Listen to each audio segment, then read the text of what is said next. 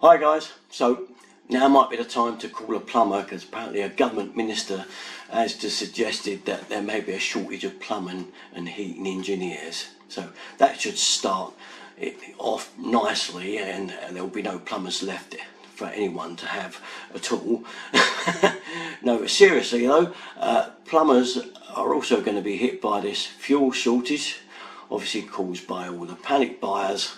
You know, the ones that have got about 3 or 4 jerry cans in the boot as well that are full up, followed by a back seat full of toilet rolls that are probably left over from the panic of a couple of years before that.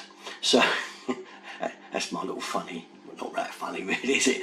No, all seriously though, you may find it a job to get a plumber if this carries on with the fuel shortage thing, because they are going to run out of fuel as well in their plumbing vans and not get out and about.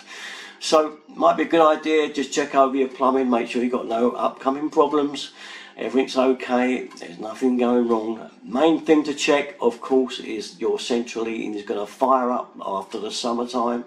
It may have been off for quite a while. Fire it up now, check it's running, leave it on for an hour or two even, and get it running, make sure there's nothing wrong. Okay, we don't want any misdemeanors now, you might not be able to get anybody.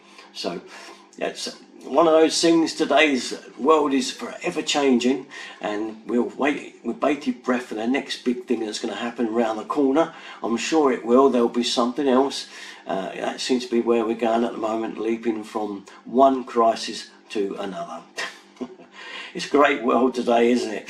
Anyway, there we are, just a quick one, so just check everything over, just in case you do need a plumber and you can't get one. Alright, that's all though, just want to warn you, and I'm sure you know anyway, so catch you next time. Derek and 33.